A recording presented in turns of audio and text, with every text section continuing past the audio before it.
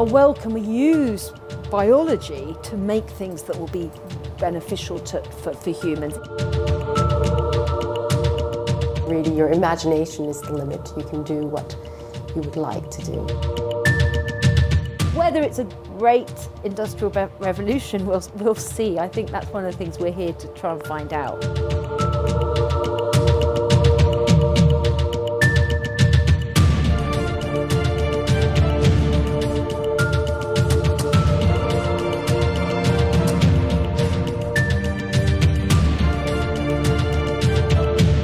So what is synthetic biology? Well, obviously it's something new, but not so new. It is an extension of genetic modification.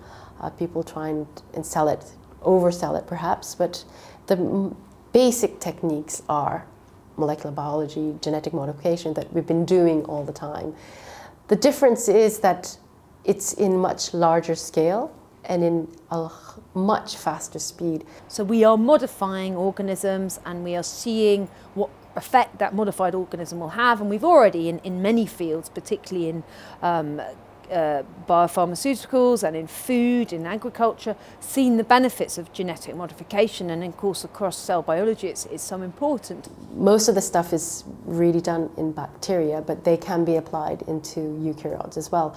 For example, you can try and think of creating organisms, microbes, which can actually detect cancer cells. So you swallow these microbes and you can detect whether you have cancer or not, and it even brings the drug to that cancer cell itself so that you can actually kill it.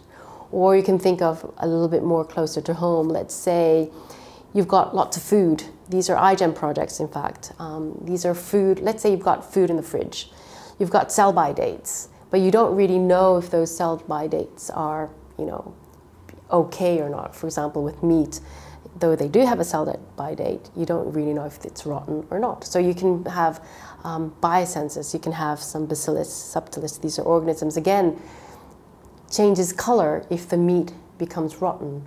So these are some ideas. I think the idea about synthetic biology is to say, how much can we make? How well can we learn from bacteria about the different molecules they could make?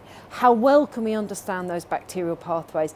And how well can we use biology to make things that will be beneficial for humans, either in health or in industry or in agriculture.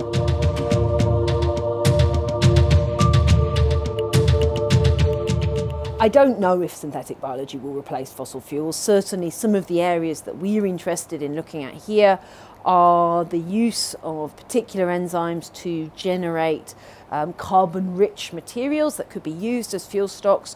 There are certain green advantages in using bacterial systems rather than using a lot of solvents. They tend to work in fairly benign conditions, so aqueous conditions, which means that the cost of refining energy-rich molecules from bacteria potentially is less than refining energy-rich materials from oil or other petrol products.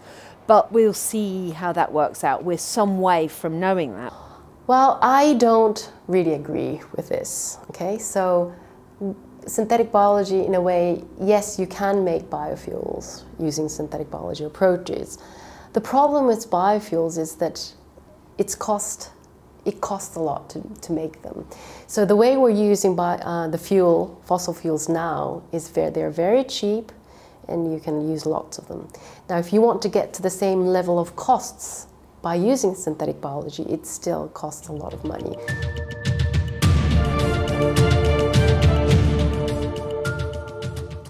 Well, genetic modification itself got a bad reputation because of the plants.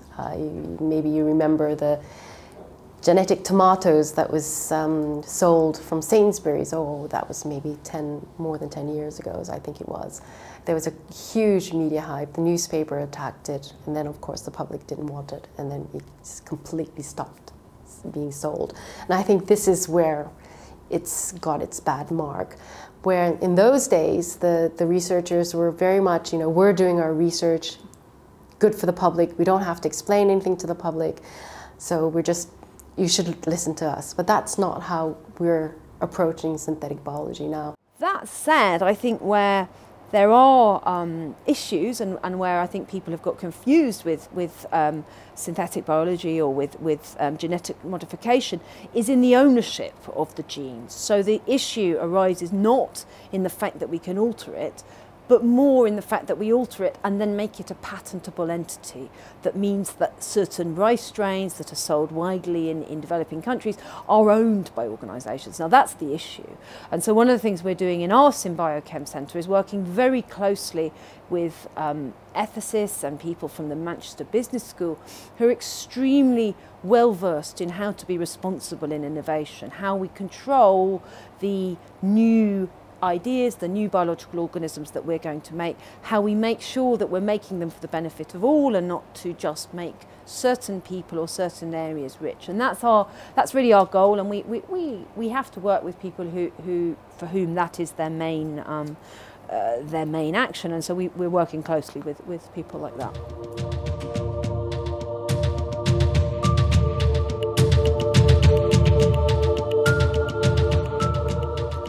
No, synthetic biology is simply man harnessing what biology has done already. So this is so we have all evolved from very, very small, very simple organisms, and now we are looking at trying to harness some of that evolutionary capability, but we're looking to try and harness it for things that will benefit humans.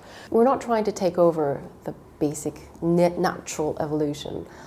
We're just trying to use evolution to our advantage. We might be speeding some things up, but remember, whenever you were using these synthetic biology approaches and creating maybe some bacteria that has new functions, they will never be going out into the open. It won't be going back into nature. So we won't be actually tampering with a natural evolution process. Where people have got worried is that they think that scientists are playing God or acting God or messing with nature. But actually, nature messes with nature all the time. So we are only doing what happens anyway.